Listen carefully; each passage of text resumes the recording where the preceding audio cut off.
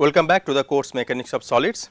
So, in the last lecture, if you recall, we were discussing about the deflection. Okay, we have established the relation between the bending moment and the deflection, right. So, EI d2v dx2 equal to mb. So, that relation we have established in the last lecture, and then basically we have discussed about the method of superposition, and then we have seen one table. Okay, and basically that table is giving you the ready made solution for different class of problems. And now by using those things, basically what you can do, you can solve the deflection problem for different complicated systems, and those things, this method of superposition can be used to find out with the support reactions for the indeterminate structure. That also we have seen in the last lecture. So, now today we will be talking about the load deflection differential equation, and that whatever we have established, that moment and deflection relation, bending moment and deflection relation, from there we can establish this load deflection differential equation. So, that means if you know the load, okay, and I mean this differential equation will give you the deflection. Okay. So, let us establish that thing. So, as you know from our previous discussion, dV dx plus q, where V is the shear force, dV dx plus q equal to 0, that already we have seen when we talked about the bending moment and shear force and the differential relation, right. So, from this I can simply write dV dx equal to minus q. Okay. Well, and also we know from our earlier discussion dmb dx plus V shear force is equal to 0. Okay. That also we have seen, and from this we can write down dmb dx equal to minus V. Okay. So, in place of this, okay, so if we take the derivative with respect to x on both sides, so what we will get d2 mb dx2 equal to minus dv dx. Now, minus dv dx is nothing but q. Okay. So, now in the last lecture, if you recall whatever we have learned, so here in place of mb, what we can write? We can write EI d2v dx2. Now, where v is the deflection from the neutral axis. Okay. So, that already we have established in the last lecture. So, this relation already you have got it. Okay. That is equal to q. So, from there if I consider a homogeneous beam, okay, and if I consider the constant or the uniform cross section, then of course, EI is constant. So, I can take it out. So, I can write EI d4 v dx 4 equal to q, say equation say 1. Okay. And from this, when we have established that relation basically, so that relation gives me the differential relation between your load and deflection. This is your load, so q is your load, right. You have seen that is a uniform, I mean it is distributed load over the beam, and V is the deflection. So, this is the differential relation between the load and the deflection. Okay. So, now already we have seen that V equal to is nothing but minus dmb dx. So, in place of mb we can put EI d2v dx2. So, I can write down d dx EI d2v dx2. Okay. So, this is the relation between the shear force and the deflection. Okay. So, now this, if you come back, I mean this relation sometime we use that, because if we know the shear force distribution, so by using this differential equation we can find out the deflection of the beam or the slender member rather. Okay. Now, if you look at this equation and if you want to solve this equation, from the mathematics you need 4, because this equation will be having 4 integration constants, because if you want to find out v, okay, so you have to perform integration 4 times. So, you will be getting or you will be accumulating 4 integration constants. Now, how to get all those integration constants, right, that is the question. So, and already we have seen in the last lecture we solved one problem, and there we have seen that you have to introduce appropriate as well as suitable boundary conditions to obtain those integration constants. Okay. So, now with this we will be starting or we will be talking about another method by which you can find out this deflection quite easily and efficiently, okay, because this is the relation we have established, but as you have seen in the last lecture, if you use this double integration or this integration method to find out the deflection, basically it is a kind of lengthy process. It is not complicated, but it is a lengthy process. So, you have to solve this differential equation, you have to get all the boundary conditions as well as the continuity conditions, you have to impose those things, and based on that you will be getting the integration constants, and then finally you will be getting the solution. Now, whatever method we are going to discuss now, by using that method you can easily get the solution. Solution means the deflection of the beam for a particular load application, or rather I should say deflection corresponding to a particular load or rotation corresponding to a particular moment, and that method is popularly known as Castigliano's method, okay, Castigliano's theorem. So, we have to establish or we will see what the theorem says, but before getting to that, okay, that Castigliano's theorem, we should recapitulate few terms or few part we need to refresh. Okay. So, what are those things? First one is work done. Okay. These things are known to you, just for recapitulation purpose we are discussing it again.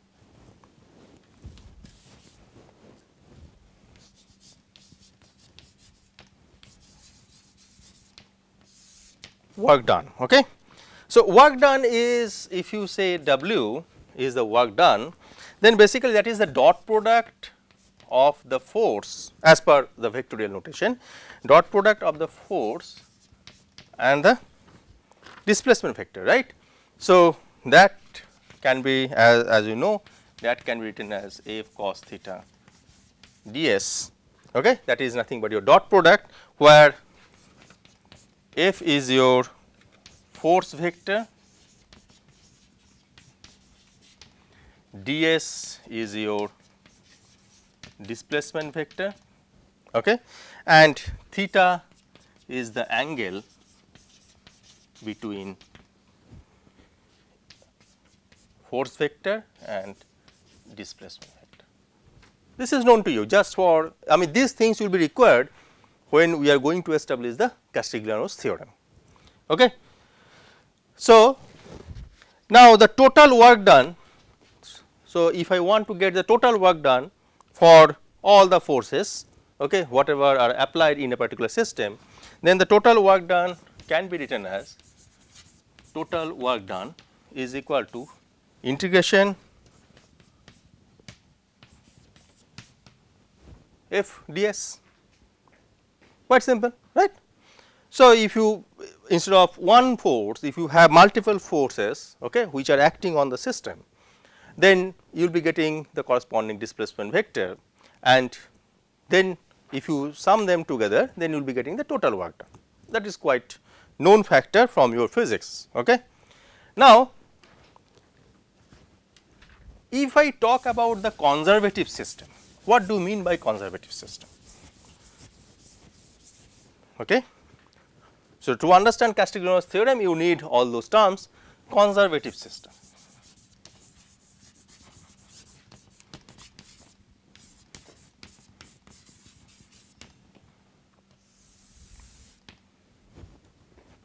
Okay. So, conservative system, if I write down the definition, when work is done by an external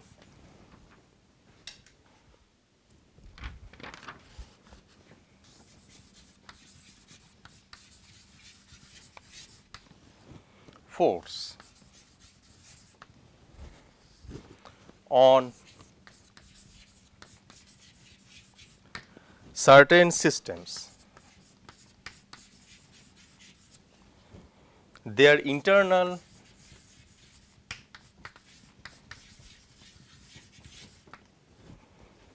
geometric states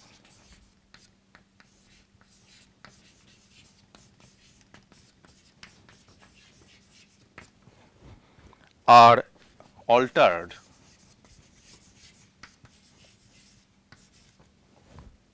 in such a way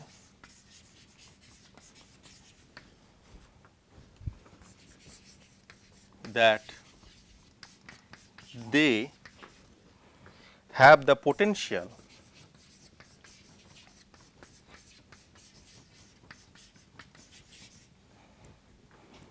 to give back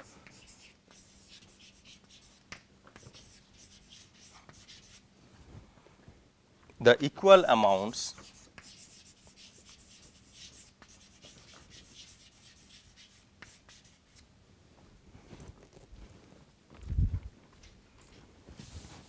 of work whenever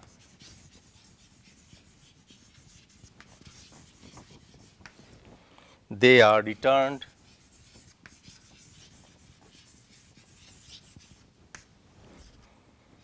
to their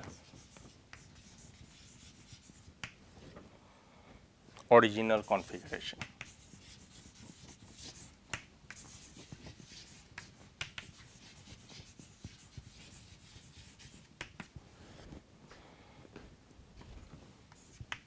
Okay. So, such systems are called as conservative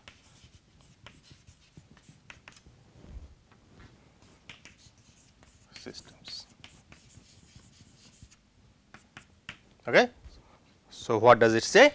It says that when work is done by an external force, okay, some external force is applied on a particular system and some work is done by that force, okay, their internal geometric states, okay, because we are dealing with the deformable bodies.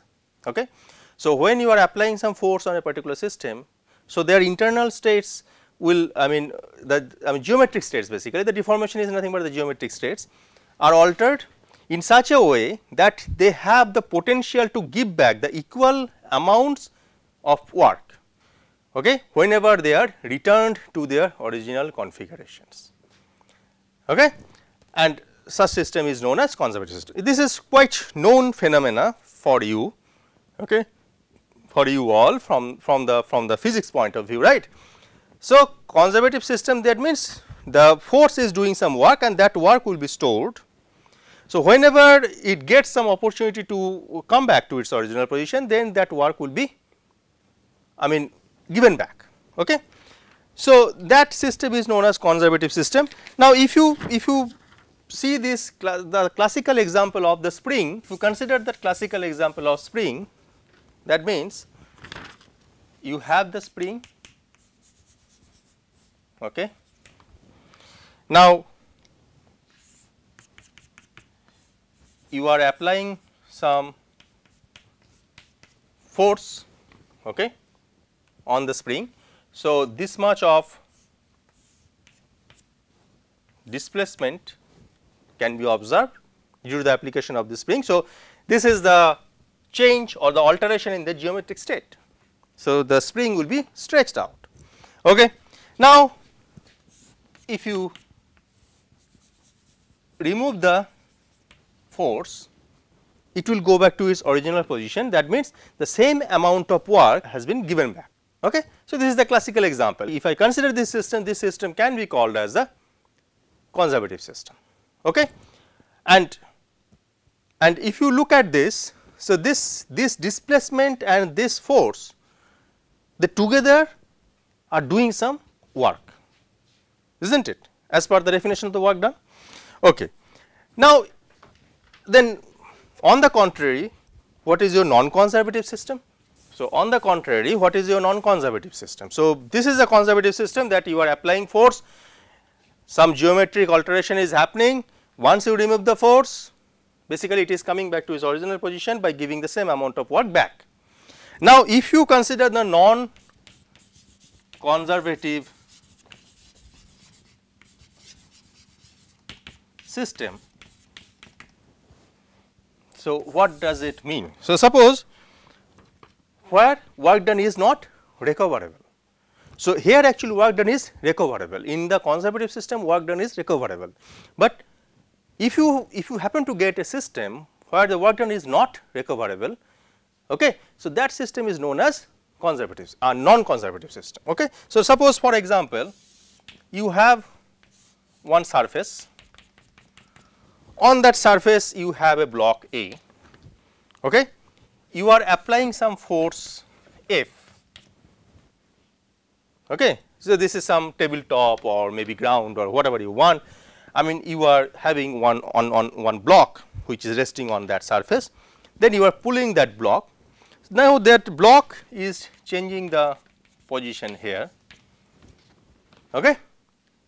So, this force has done some work, is not it? This force has done some work. This because of that work, this system is changing the position from here to here.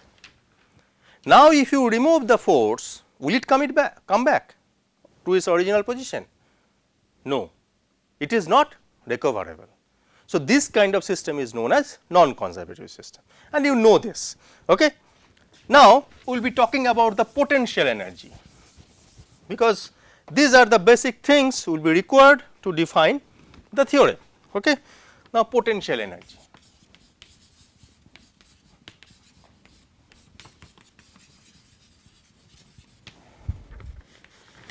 Okay, defined by say U.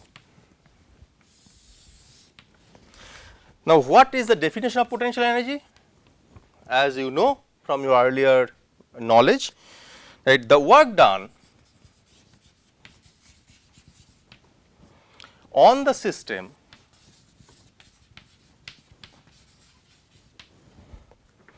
by externally applied forces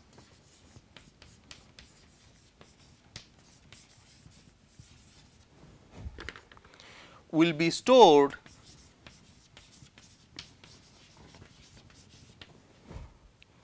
in the form of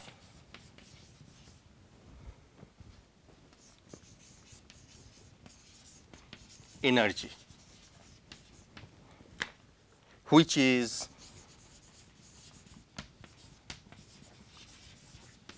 called as potential energy U. Okay. So, the work done on the system by some externally applied forces, okay, will be stored in the form of energy. So, we are not talking about the non-conservative system, we are dealing with the conservative system. That means, if you load a slender member, suppose, okay, if it deflects, if you remove the load, it will give the work back. So, when the system is under the work done of the externally applied forces, basically that work done will be stored in the form of energy, and that energy is known as the potential energy.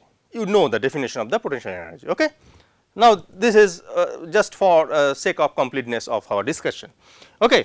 Now, if you take the same example whatever we just took to define the conservative system, the spring system. This is the spring. Okay. You are applying force here, and because of that, say you are getting some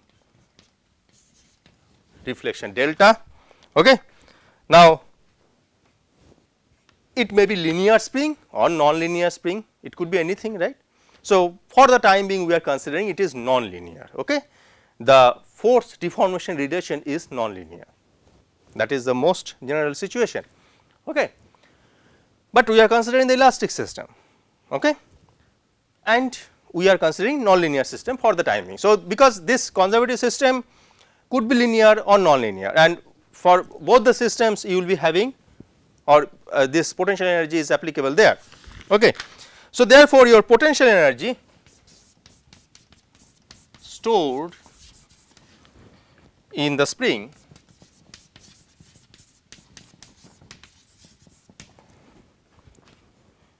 due to action of force P F is nothing but U is given by 0 to delta, okay, F into d delta, that you know. That means you are giving the load, so incremental displacement is happening, and if you integrate over the whole range, that means 0 to delta, that F into d delta is nothing but the incremental work done, and that is getting stored in, I mean, in each step, okay. And then finally, if you add them together, if you take the integration, basically you will be getting the total potential energy stored in the system, okay, due to the action of force F, right. So, if you try to draw the force deformation plot, let us draw the force deformation plot. So, this is your force along, say, y axis F and along x axis delta. So, as we are considering non-linear thing, okay. So, this is the force deformation, say, plot. So, your potential energy, suppose this is the force, okay, say, and this is a final delta. So, your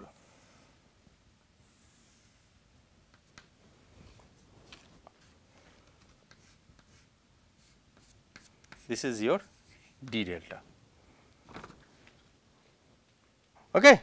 So, this part now basically the area under this curve, okay, if I say this is O A,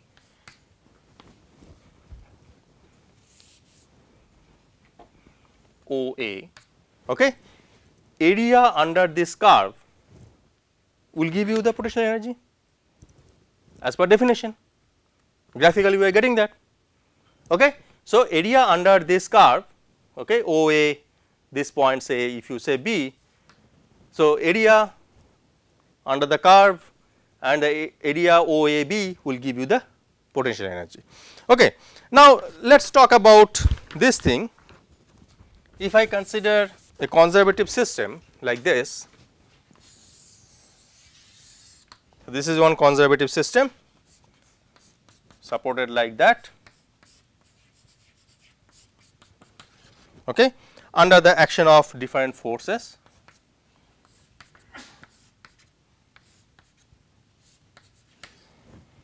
So, this is say P1, P2, P3, Pi and Pn, say, okay. You have n number of externally applied forces which are acting, okay, which are applied on this conservative system, and because of that you are getting the deformation.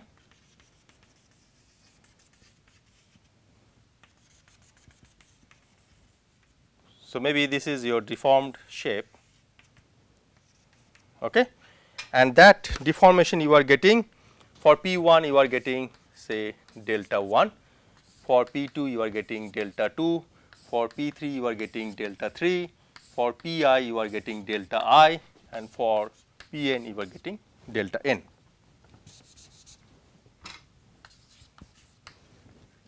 Okay. Now, your potential energy can be written as, your potential energy for this system can be written as per definition 0 to delta 1, okay, P1 d delta 1. So, this is the potential energy contribution for force P1, okay, plus 0 to delta 2 P2 d delta 2. This is the potential energy contribution, okay, contribution towards the potential energy by force P2, and similarly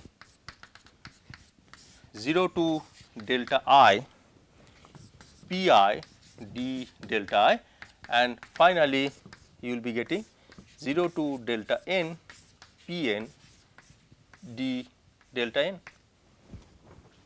So, this is your total potential energy of the system under the action of n number of forces applied on the conservative body, conservative system. Okay. So, now it can be written as summation of, okay. So, this part is continuous, okay. So, that is why we can express that thing with respect to the integration sign.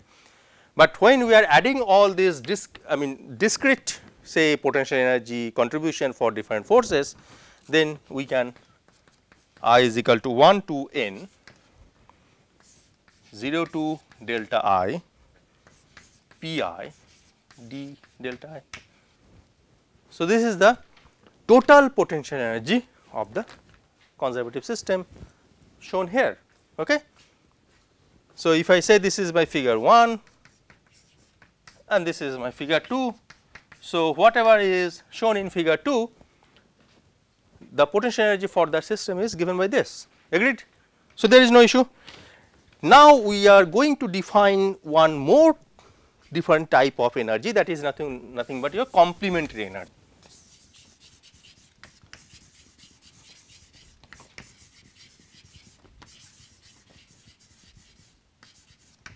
Complementary energy. Okay. So, what is the definition? When the point of application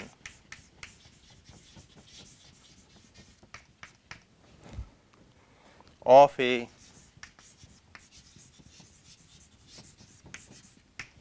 variable force F undergoes a displacement S, then the work is known as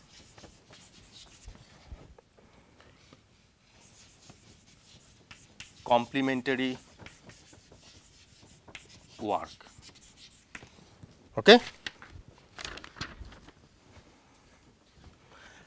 So, what does it say? When the point of application of a variable force F.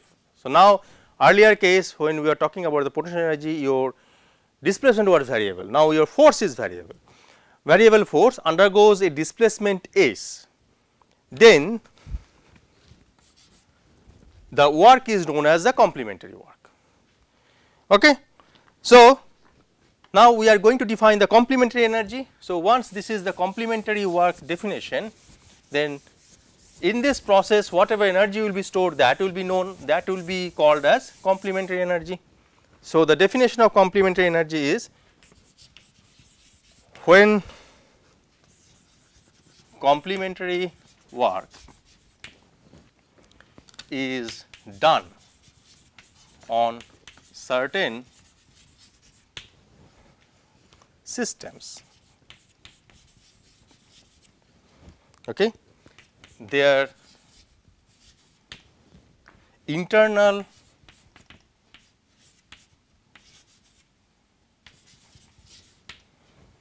force states are altered in such a way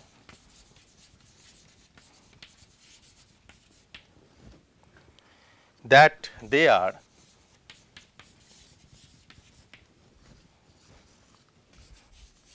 capable of giving up equal amount of complementary work when they are returned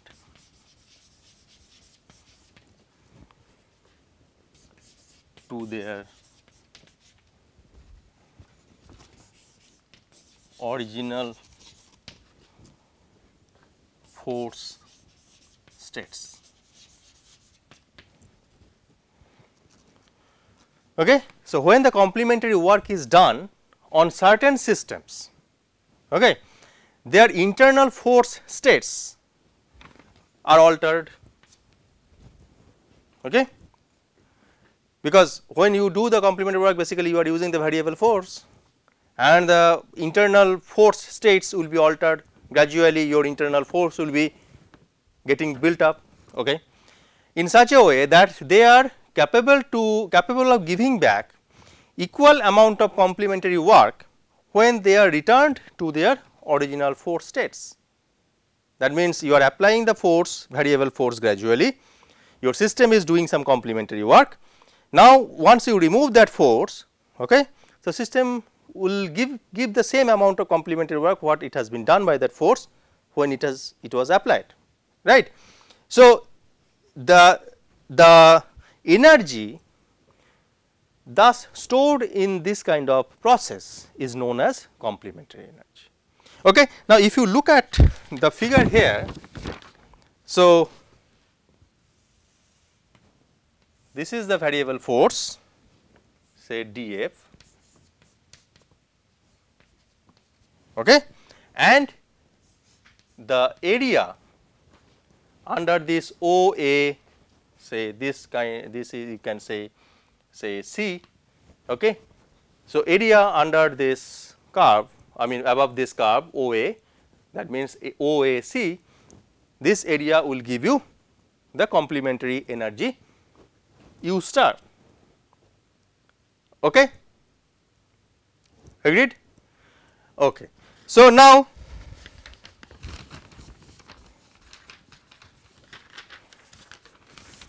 if we want to write down this complementary energy, or if you want to express the complementary energy in the mathematical expression, whatever we have done for potential energy, then we can write down U star is equal to 0 to F, okay, delta into the variable force dF, okay. So, considering the whole body whatever you have seen here, so considering this body now, if I want to write down the complementary energy, I can write simply equal to 0 to P1 delta 1 dP1 plus 0 to Pi delta I dPi plus 0 to Pn delta n dPn. Okay. So, if I want to express that thing in the summation procedure 1 to n 0 to Pi delta I dPi. So, this is your complementary energy. Okay. So, this is your complementary energy. Now, if you look at this system, okay. So, in this figure 2 whatever system you have seen, okay, now what we are considering, if we consider a small increment, say delta Pi, okay. So, along the line of action of Pi, if I consider a small increment of load delta Pi to the load Pi, okay, while all other forces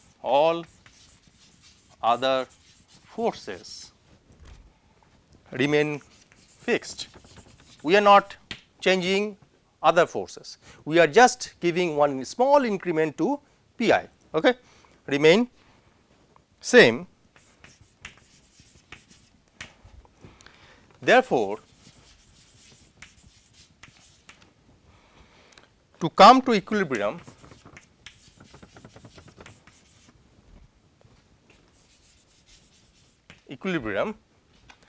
okay, condition, the complementary energy C, okay, will also be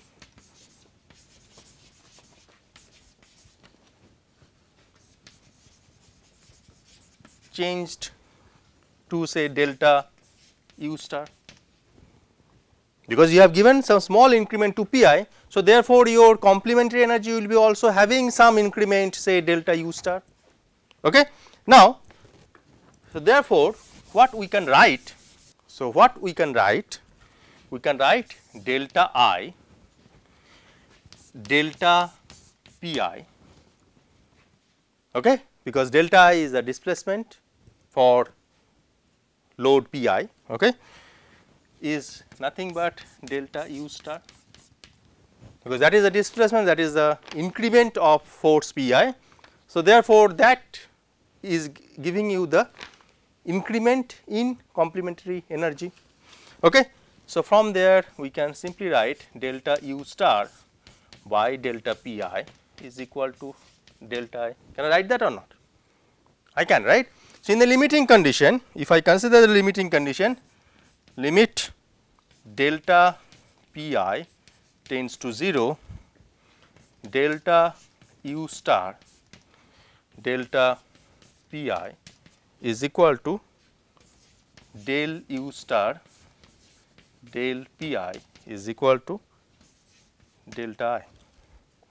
Now, this partial derivative has been introduced instead of total derivative. You are using partial derivative to show that only you are altering in the force Pi, other forces are remaining fixed or remaining same. So, therefore, this partial derivative is coming into the picture. Now, what you have got from this? So, you have got some indication that if you manage to get the or manage to calculate the complementary energy for a conservative system, any conservative system, whatever system we are considering, if that system is conservative and if we can manage to get the complementary energy for that particular system, the total total complementary energy, then if I take the partial derivative of that complementary energy with respect to some force Pi, then that partial derivative will be giving me the deflection along that force Pi, right. What is delta I? Delta I is the deflection along that force Pi. So, if I manage to get U star, that is the complementary energy whole total complementary energy of the whole system, and then basically if I take the partial derivative with respect to Pi, that is giving me the deflection along that line of load Pi, right. Now, based on that, Castigliano has proposed his theorem. Well, so I will stop here today. So, in the next lecture basically we will be talking about the Castigliano's theorem, okay, and based on this derivation we will look at the Castigliano's theorem, okay. Thank you very much.